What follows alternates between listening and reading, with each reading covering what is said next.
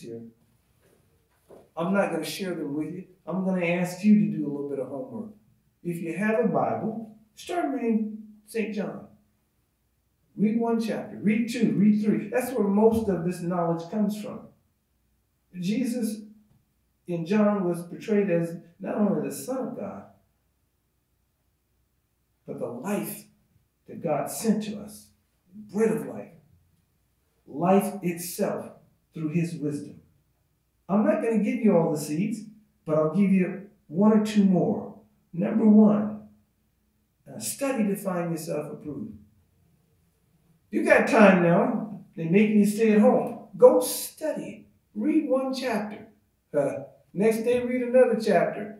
We don't know how long we're going to be quarantined and sequestered in our home. You got time to study now. Where you didn't have time before, running around doing this and that. Now you have time to read. Get to know Jesus for yourself. Don't believe every Tom, Dick, and Harry or internet preacher who may not know what he's talking about. You go study Jesus for yourself. What knowledge that you have, what beauty that you have, what courage and what love that you have, you need to share it with somebody. Jesus talks about the wheat that people grew. If you just took a seed and ground it up and made flour of it, that's fine. That's not very much. But if you plant that seed, if you expand that seed, if you share that seed, then it can grow threefold, 10-fold, 100-fold. Do you understand? You are a seed that God has here on earth. Now, don't be like the scripture says. Don't be a plum tree and then produce thorns. Don't be a cabbage plant and then produce okra. Be who you are. Whatever gift God has given you, you share with someone else. But do it with love. Do it with prayer. Do it with the understanding that you are more than just one seed. Once you gather with other seeds, you can produce a whole forest. You can produce food and wisdom for your entire community.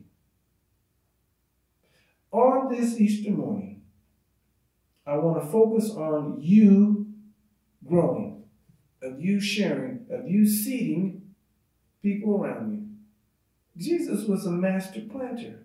He was a master gardener. He was a master teacher. It's in here. You can relive the seeds all over again. And from those seeds, you can do your own planting. And then you will understand what Christ did. He laid down his life so that we could have it in abundance. You can do the same thing. Have thine own way, Lord. Have thine own way. Hold o'er my being, absolute sway. Fill with thy spirit, till all shall see Christ only always living in me. Father, we thank you for your Son, who planted in us the ability to read and to listen and to think and to grow and to reach across the fence and love our neighbor. Lord, bless us to love ourselves. Bless us to be like that little tiny mustard seed that you can barely see, but put in the right hands, put in the right soil, put in the right conditions, can produce something beautiful. It can produce almost a tree, and the birds can live in it. Lord, bless us to plant something so someone can live in us as you have lived in us. Bless us to produce something, Lord, that will help us and our neighbors.